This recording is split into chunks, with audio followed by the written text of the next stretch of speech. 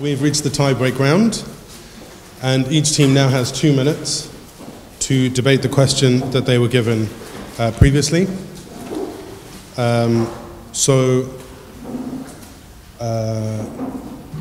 don't know how to begin. We can begin with you if you'd like to begin. So let's begin with Hertfordshire for 2 minutes. Hello again. The question is, which factors should negate sexual consent?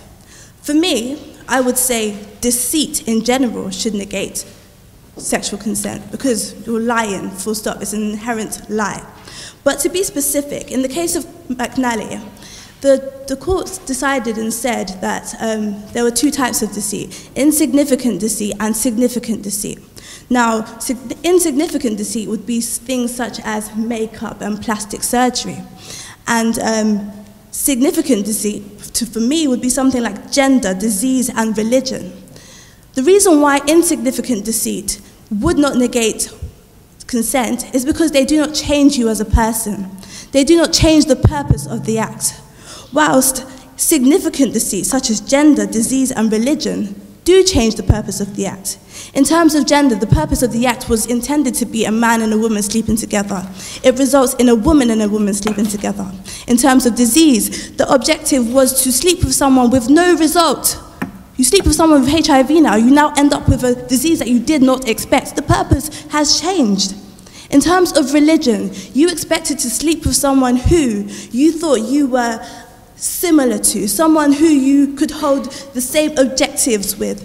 But now, you slept with someone who goes against your valued morals, those things that you have the right under Article 18 to hold and believe and live religiously to. You slept with someone who is not what you consented to sleep with.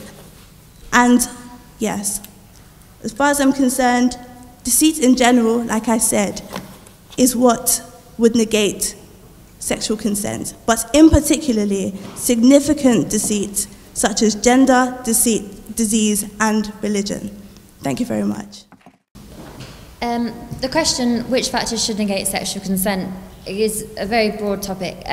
The whole idea that factors should negate sexual consent, there are a whole list of things that should but don't. For example, marital status, it's an issue of morality. If you go to a nightclub and you meet someone who doesn't have a wedding ring on, and you then sleep with that person, you find out that they are married, surely that's a deception. It should negate sexual consent, but it doesn't because you have been deceived by that person. Another thing is the age of consent, 16. It can be said that the mental capacity of a person under 16 is not the same as somebody that is over 16 in the age of consent, and therefore that should negate it, as they are not of the full, as I said, capacity to agree to decisions that someone over the age might be. STDs, as in the case of Diker, which was a GBH case, it stated that intentionally giving someone a sexually transmitted disease such as HIV is amountable to grievous bodily harm, as you're infecting that person with the knowledge that it will impact their life for a future. Intoxication and drugs are another factor which should negate sexual consent. If you see somebody that you want to take home, as I said before, in a nightclub, and they are clearly intoxicated and obviously not able to make the right decisions, it should automatically get rid of their sexual consent. They are clearly not in a position to agree to what is happening. However, sometimes people do decide to take that risk and then decide to go further with it, and it clearly does not get... It's a moral thing, basically. Morality comes into it a lot when things that should negate it. Deception as to intention is another thing. In our FVDPP, the man in the case didn't use a condom when his wife wanted him to use a condom, and as a result of that she became pregnant. Now, deception as to intention should definitely negate sexual consent. The woman is not agreeing to what she thought she was agreeing to. However, in that case, it was agreed that she was deceived.